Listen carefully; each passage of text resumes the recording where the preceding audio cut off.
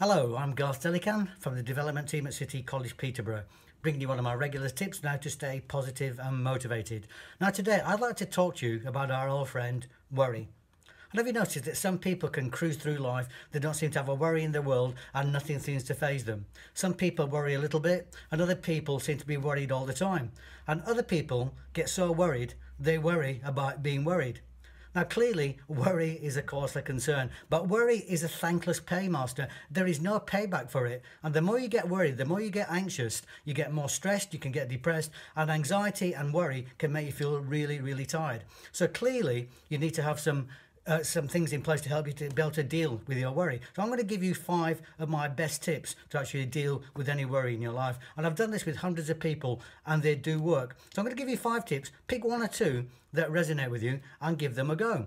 So number 1 is to try to give yourself a designated worry time. I know that sounds strange, but try and pick a time every day where you're saying to yourself, I'm going to spend 5 minutes today and I'm going to worry. I'm going to really worry for 5 minutes. I'm going to worry about everything in my life for 5 minutes or even 10 minutes. And once I've done that, I'm going to put it to one side and go on with my day.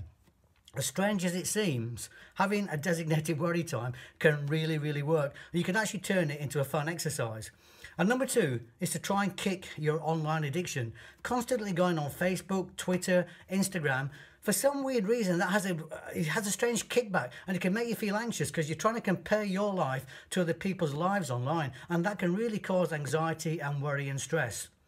And number 3, try to be mindful. In previous videos I've talked to you about breathing and just staring out into space and just being at peace within yourself. Try to find 5 minutes a day where you can be mindful and just cut yourself off from those thoughts. And number 4, if none of that works, just accept your worry and move on. Say, okay, I'm worried. There's nothing I can do about it at the moment, but I'm going to move on. That's it. Just accept it. It can be as simple as that. Number 5, this is a really good one. Write your worries down. Sometimes by taking them out of your head and putting them on paper, it really has a positive effect and clears your mind from worry.